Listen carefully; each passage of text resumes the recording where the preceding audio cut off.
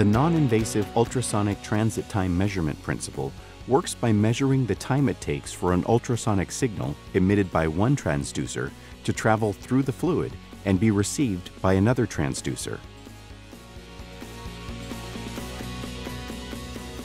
The volume flow is calculated using the pipe cross-sectional area, the flow profile factor, the transducer constant, and the measured transit times.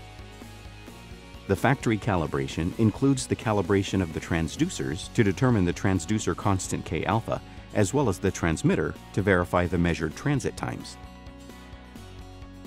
One way to calibrate the transducer constant K alpha is by means of the conventional wet flow calibration. On a wet flow calibration facility, the device under test, DUT, is calibrated by reading the flow indication of the reference meter and the indication of the device under test.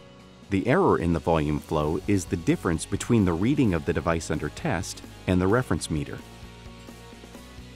By applying the equation for volume flow calculation of the ultrasonic flow meter, the following formula can be derived.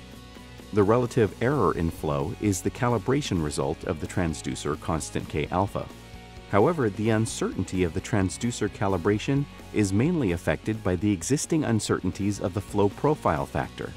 Thus, the best way to achieve a higher accuracy is to do a direct transducer calibration.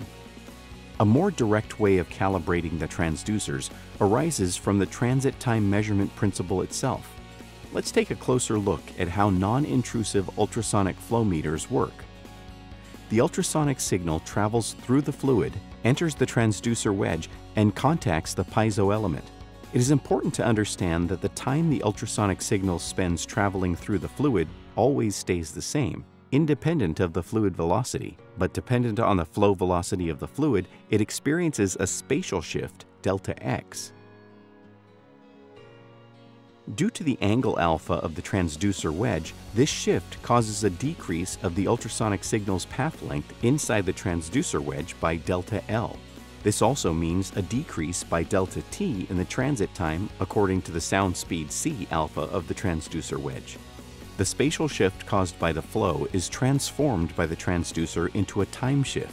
This effect allows for a direct calibration of the transducers.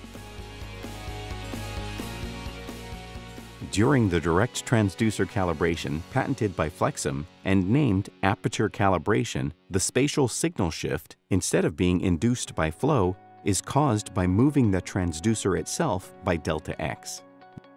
This shift causes a decrease in the ultrasonic signal's path length by delta L, and accordingly a decrease in total transit time by delta T.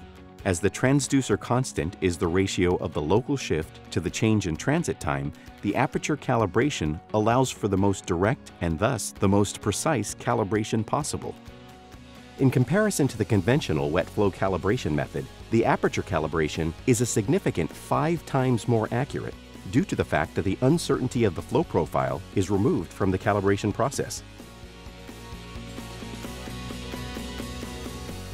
By applying the patented PTB and NIST traceable aperture calibration method, Flexim once again sets the standard in terms of out-of-the-box measurement accuracy of non-intrusive flow measurement instrumentation.